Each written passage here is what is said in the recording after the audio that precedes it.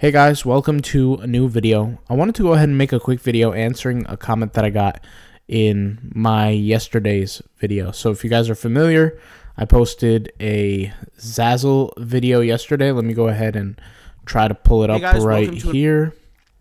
Here it is. So the Zazzle strategy. By the way, I do want to apologize for yesterday's video. My mic was not connected, so hopefully you guys can actually hear me a lot better. Now the volume did come out perfectly fine, but the volume sounds really low for yesterday's video. So if you can, just try to crank that volume up and you should be able to hear me all right. So let's go ahead and answer one of the comments I got from Redneck Cinderella. Shout out to Redneck Cinderella. She says, finally, I got Zazzle Rocket Tagger, and I think it will be very helpful, but I'm getting stuck on how many results are too many and how many are too few. Do you have a ballpark range on the number of results you look for? So I'm not sure if, shout out to Redneck Cinderella. I do want to address the other comments. You guys are awesome. Thank you for the comments. Like Sanja. I'm sorry if I pronounced your name wrong, but shows a lot of love in the comment. Shout out to you. I love you so much. Thank you for all the support. I greatly appreciate it. But shout out to Redneck Cinderella for asking the question. And I want to kind of be clear. I'm not sure if you saw some of my past videos on the Zazzle process behind how I tag. And I could really make, to be honest, 10, 20, 30 hours of content around tagging. But the reality is one of the easiest ways is to tag with the Zazzle Rocket Tagger tool. So for those who have no idea what I'm talking about, I'll just kind of pull it up real quick so we're all on the same page. There's a website called botsandapps.com. There's a product called the Zazzle AI Rocket Tagger. It's this tool. It costs $9.99 a month. You can get a discount if you pay yearly. If you pay 6 months, you get a discount, whatever, right? So even I think if you pay quarterly, you could get a discount as well. So anyways, so the way the tool kind of is functioning here is that it will spit out a ton of results, right? But the results are not, the number of results don't matter. What matters is the selection. So I'll kind of put it into perspective here. So let me go ahead and take the tool and run the tool right now. And right now I did a keyword search for the word summer wedding, okay? And we could see here, I mean, it says failed copy tags. I want to see if you guys can see this. Yep, you guys can see this perfectly fine. It says failed copying tags to clipboard, and part of the reason why is because there's just so many, right? Which is fine. But the way this would work is I would copy this. Let's just type here a online notepad, right? Something like that, and just paste the results here. So all of these, I guess you could say words here, separated by commas, are tags. And you have to keep, what you have to keep in mind is these tags, right, are the most optimal for what's being presented and what's being searched. So remember, customers, right, are technically and indirectly choosing the order of what appears. Now some of you might say that's not true. Customers don't choose what appears on the search. It's the algorithm. And yes, the algorithm chooses what appears based on customers, right? So invariably, right, or indirectly, the customers are choosing what appears. And the way the tool works is that you're going to get results a lot of the times. Not a lot of the time. Yeah, a lot of the times. I don't know why I wouldn't say that, but a lot of the times, let me try to pull up the online notepad here. A lot of the times that there's a lot of keywords. And what your whole goal is not to just copy blindly, right?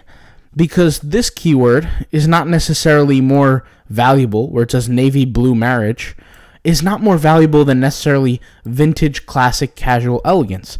It's not necessarily more valuable than the other from a keyword perspective, but it is from a usage perspective, and that's why it's important. And what I mean by that, when I say a usage perspective, you want to think about how you're creating your actual art. If you remember, you can't really just talk about tagging when it comes to Zazzle without talking about the art creation. And when I say the art creation, I'm talking about like crafting the actual product, right? So here you see like there's these blue ocean waves, and it says save the date.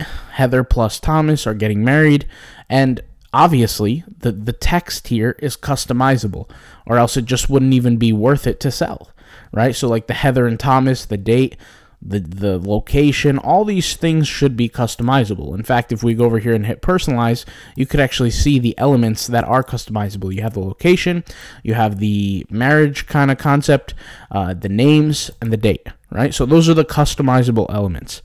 With that being said, right, the design comes together with the tags. So for example, if this was my art, right, if this was something that I had created, I wouldn't, let's go to the list of tags here, and I'll just pick like something random. I would not pick fall greenery garden as the keyword. That's not a word that I would pick. Does that make sense? And the reason why is because it does not relate to the art. Now, this is what I'm trying to say and what I've said in my past videos, and it's been a strategy that's worked for me so many times, right? Instead of focusing on creating the art first, you do the research first and then create the art based on the research. Does that make sense? So let me give you an example, right? If I go over here and I search for the keyword on Zazzle, summer wedding, right? Summer wedding could mean a lot of things. It doesn't necessarily have to be water or ocean or anything like that. It could be something with greenery. It could be something with foliage. It could be something botanical, floral, or it could be something just based on just topography. It doesn't even have to be related to any one of those things, right? But how do I know what to pick or what to do? And that's why the options are open after I understand what people are invariably or indirectly looking for. So without variable, and this is why I say invariably, it's without variable. These things are not necessarily changing, but they are based on what the person wants. So, and when I say the person, we're talking about the clients, the customers of Zazzle. So, for example, if this was something that I was going to create, right, summer wedding products, right, other than the actual product, right, I have to first focus on what elements am I going to add to the design. But in order for me to do that and actually make the connection to the customer and be seen by the customer, is the same elements that I have in my designs, they need to be replicated through the tags, or they need to be manifested through the tags. But remember, we do the research first before we create the art for Zazzle. And once again, this is just a strategy that I have found that has created me really amazing success. So, and I personally haven't seen anybody describe it this way. And these are kind of my own strategies. So I'm not taking a page out of someone else's book, or I'm not kind of teaching something that somebody else has taught. This is purely just based on my own work. So, for example, if I'm creating in this niche, let's just type in the word summer wedding. And by the way, every keyword you search is its own niche. I would look around and I would start creating what I call a bucket system. And I've talked about this before. I've made videos on this before. In fact, if you just go to my channel here and you type in the word Zazzle, right? Spelled that wrong. Zazzle, right? You can see a lot of different videos that I've created, right? And I've kind of shown this bucket strategy in a few videos, but I'll kind of describe the basics to it now. I won't go too deep into it, just the basics.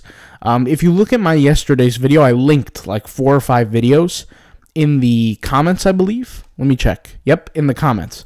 So I said Zazzle videos mentioned, and then I put these videos here. You can go ahead and watch them. Click on them, watch them. They'll help you out. But the way it will work is I'll create these buckets. And what these buckets are is they're categorizations for different keywords. So the word summer wedding, this is effectively a bucket for the keyword summer wedding, right? So I'll take this, I'll just type in summer wedding because that's the actual keyword. And now I have a list of words that relate on a algorithmic and consumer-based level to the word summer wedding. And just to make things, guys, really, really simple in layman's terms, what I'm really saying is, if I'm going to create content or products, whatever you want to call it, for the word summer wedding, I know that all these characteristics are desired by customers for that keyword. Does that make sense? So logically, what I would want to do is, instead of coming up with my own mind random ideas of what to create for concepts and take a risk on it, let me go the more secure and guaranteed route to increase my chances of success. Why would I imagine what might potentially be successful when the answers are already given to me? So I could look at this and I could say, okay, here's the keyword soft pastel, tender, dreamy. Now, I don't know what tender, dreamy is, but soft pastel, I understand that. Certain types of colors. Here we have the word blush, blossom. Here we have the word boho, natural green, leaf. Here we have the word pink, floral. Here we have calligraphy, script. Different keywords like this, I can not only add them in my tags, but more importantly, other than just the tags, take those characteristics and add them to the actual art. If I can do that, right? And I kind of want to do a whiteboard here. I want to pull up a whiteboard. Let's pull up a whiteboard here. Whiteboard, free online whiteboard. What is this? Free online whiteboard. Come on, whiteboard online. There we go. All right. So if I can, back to my kind of example here. If I can, sorry guys, it's taking a little while. Let's make this bigger. Okay. If I can find what customers want, and I'm writing the word want here, and then present the customer with what they want. So I'm going to write present here. So show them what they want through the algorithm by creating the products that they want. So if I discover what they want and I can present what they want, then both of these forces will eventually collide and I'll get a sale, right? Because that's exactly what's happening at the end of the day. Over here, right, when a customer searches for something, they find something they like and they purchase it, well, that's the full cycle, right? The only reason why they're purchasing is because they're either finding something they want or finding something that satisfied their minimum needs, right? And I've spoken about this in yesterday's video. One of the best products that you can sell are products not in terms of the physical conception or the physical segmentation of what a product is, but the usage of it. A product that can be sold in bulk versus a one-off product, right? And once again, I haven't seen people teach it this way, but this is just purely my opinion. And by the way, my opinion is based off sales, but the point is that the only time a sale happens, right, is when the customer actually searches for what they want, and based on what they find presented on the website, right, they either have something that they want, right, or it satisfies their minimum needs, and then they go through and purchase. Now, your goal is not to care about what the customer wants too much. Your goal is just to get the job done, create the products, and move on to the next, and keep making money. At the end of the day, that's what we're here for. We're here to make profit, right? So what you have to do, and this is just what I'm saying, is stop taking your own mind or stop taking your own ideas and putting it into it. You don't have to think about what would you do or how is it good or whatever. You let the machine do all the hard work for you. For me, if I was going to create art in this niche and I didn't have the tool, I'd sit there for days trying to figure out what on earth am I going to create, right? And I don't need to do that because the machine already does the hard work. Now, to answer your question, she says here, it will be how I'm getting stuck on how many results are too many. You're not concerned with the amount of results. What you're concerned with is making this match happen to the best of your ability, where a customer's searching for something and you're going to give it to them. And how do we know what they're searching for? Once again, the machine provides us these details. There's no guessing in this system. This is one of the reasons, like I said, why my Zazzle strategy has been so successful, is because I don't sit there and guess about what customers want. I don't sit there and assume. And this is why the number of results do not matter. Whether they are a little bit or whether they're a lot in any niche, I'm going to exploit that niche as best as I possibly could. Does that make sense? And the beautiful thing about Zazzle is you're allowed to have these like shops within one account. So you can have multiple shops. So let's say for one shop, you want to have it all related to weddings. Different products related for weddings. Boom.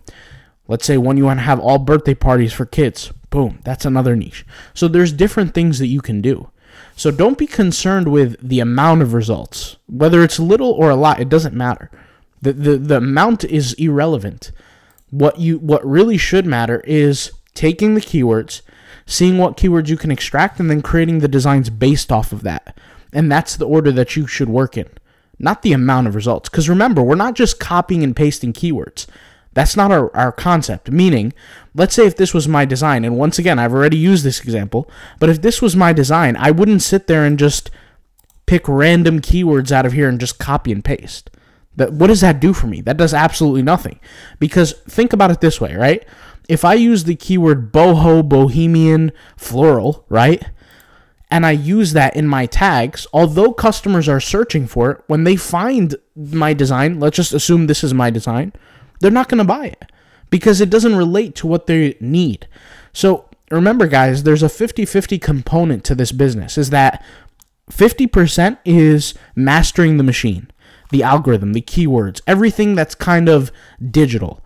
But then there's a human side. The customer has to look at what they see and genuinely enjoy it and want to buy it.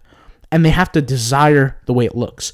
There's always a visual aspect, right? So it's not just the machine side. So you have to kind of mix both.